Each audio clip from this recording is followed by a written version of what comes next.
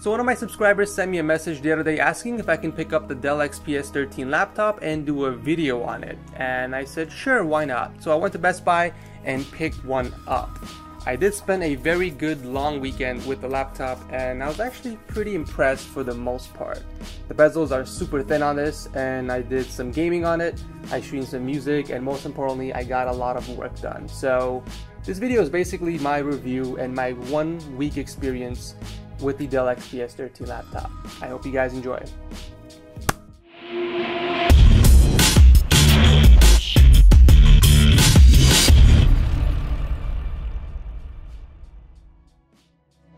So this is the non-touch Dell XPS 13 laptop, the 13 representing the screen size, a 13.3 inch 1080p matte display with super thin bezels.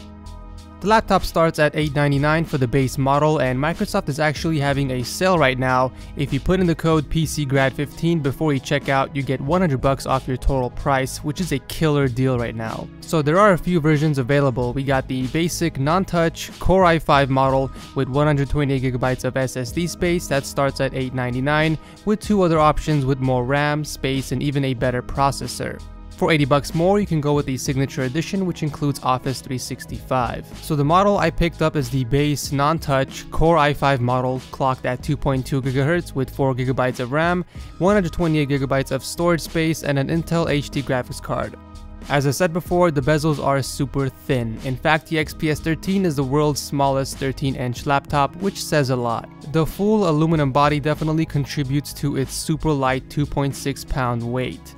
Popping it open, we are greeted with a carbon fiber type material for the armrest and a touch sensitive trackpad like the MacBook. I'm not really a laptop user, so it took me a few minutes to get used to tapping instead of pressing, but I soon found myself using nothing but the tap feature to navigate around. It's nice, but it's not 100% accurate. There will be times where it won't recognize me tapping the trackpad, but it's very rare and really doesn't bother me at all. What bothers me is using the trackpad as a mouse. It's not as smooth or responsive as I would expect from a well-built laptop. Now, I'm not sure if it's my particular model or from the software, but the trackpad just doesn't register my finger gestures well. Sometimes it feels choppy, and then there are times where the gesture is delayed, and then there's the usual "I just scrolled, why isn't it scrolling" situation. So yeah, the trackpad could be definitely improved. Maybe it's a lot more responsive on the i7 model. The keyboard, however, is great. The distance between each key press is short and very responsive with no lag whatsoever.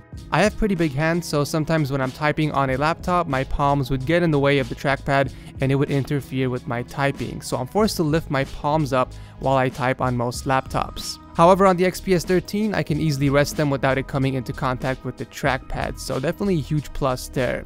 The keys are nicely spaced and very convenient to reach. I do wish that the backspace button was a bit larger though, since that is the only key slightly out of reach, which forces me to reposition my hands while typing. Other than that, the keys are nicely lit at night and very comfortable to type with. Taking a look on the right side of the laptop, you can find a lock support, USB 3.0 slot, and a micro SD card reader. On the opposite side is where the charging port is located, followed by a mini display port, another USB 3, and your headphone or microphone jack. There's also a tiny button on the side here. When pressed, will indicate how much battery is left in the laptop. Taking a look on the bottom of the laptop is where the fans are located, along with 2 long horizontal rubber feet, which do a great job preventing the laptop from moving if you are typing on a solid flat surface. Then there's this flap thing, which has the serial number and other very useless information written on there. Not sure if that's really necessary, but I'm guessing they wanted to cover it up to be more aesthetically pleasing. Last but not least, we have the front-facing camera on the lower left of the laptop. So the Dell XPS 13 has a front-facing camera that can shoot in 720p. It's located on the bottom left of the laptop, which is a pretty weird location, but I get why they had to do that. The laptop is actually essentially bezel-less, so there's no other place to put the camera. But if you can get used to that, it's actually a pretty decent front-facing camera. The only thing I would suggest is to refrain from typing as you're talking to someone, because that would be pretty weird. I don't know about you guys, but when it comes to Windows 8 laptops, I really prefer to have a touchscreen feature. It just makes it really easy to navigate, and it's one of the reasons why I really like the Surface 3. Thankfully, there is Start 8, which is basically a Windows start bar for Windows 8. I use this on all my PCs. I must have a start menu when I'm using Windows 8, otherwise it drives me nuts. For some reason, the logo glitched when I installed it on the laptop, but usually the start menu logo is supposed to appear down here like the usual. I will leave a link to where you can download it for yourself down below. Personally, when it comes to Windows laptops, I would opt for the touchscreen version since I really do enjoy using that instead of the trackpad. But for the rest of us that picked up a non-touchscreen version, the Start Menu edition will definitely make your life a lot easier. Alright, so let's talk about the display. Instead of a glossy display which will bring you more vivid color, more contrast along with deeper blacks, you get an anti-glare coating which helps prevent reflections. This is especially important if you're going to use the laptop in bright areas or even outside under direct sunlight. But I gotta say, for a matte display, the colors are very sharp and vibrant. You also get really great viewing angles, so if you and your buddy want to watch an episode of Game of Thrones together, there will be no visual distortion. Text also looks sharp. There is no blur or distortion even when scaling. Brightness is also great on the XPS 13, even at maximum brightness you still get vivid colors and it doesn't appear to be washed out at all. In super low light modes you can dim it all the way down while still being able to see everything clearly. Productivity wise, I think that 13 inches is the perfect screen size as long as you are not editing. If you need a laptop for editing, I would say either 14 or better yet a 15-inch laptop so you can take advantage of the extra screen real estate. If you need a laptop specifically for mobility and watching videos with internet browsing, I would say anywhere between 10 to 12 inches would suffice. For the rest of us, students in particular, I would say 13 inches is the sweet spot. The screen is large, but not large enough where it becomes bulky and heavy to carry around, and it's compact enough to carry in your backpack or bag throughout the entire day. Since it has a mini display port, you can hook it up to your larger monitor if you need a bigger screen to work on. You can either duplicate your own screen or extend it and use it like a second monitor. As long as you keep the resolution at 1080p, there won't be any lag. Anything past that is a disaster. Alright, so now for performance. The i5 is great for most things, but lag is still present. It's especially obvious and annoying when scrolling through long web pages. That's basically where I notice it the most. When it comes to multitasking, it performs really well. It plays videos up to 2K resolution smoothly, even with multiple windows open in the background.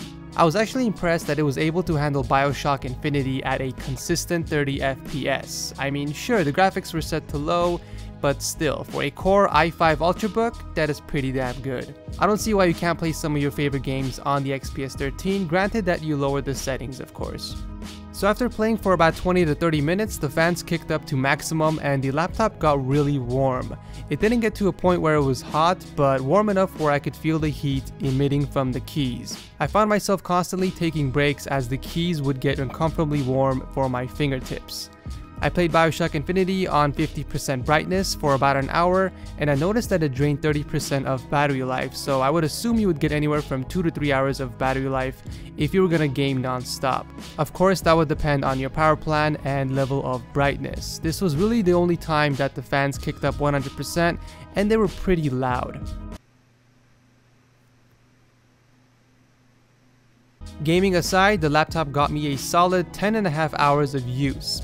So I dedicated my entire day using the Dell XPS 13. My morning started at 10:30 AM with 100% charge, and the laptop died on 8:34 PM same day. The brightness was set to 50% and it never turned off. I used the laptop for browsing the web, writing the script for this video, streaming Spotify in the background, and I watched a total of 30 minutes of video on YouTube. I did not do any gaming as that does drain the battery life a lot faster. So I'm pleased to say that the battery life is outstanding on the XPS 13 if you're focused on productivity and not CPU or GPU intensive tasks. So besides the heating situation when gaming and the backspace button being small and out of reach with the inconsistency of the trackpad, I would say that this is an awesome laptop for the price, especially since you can get $100 off right now.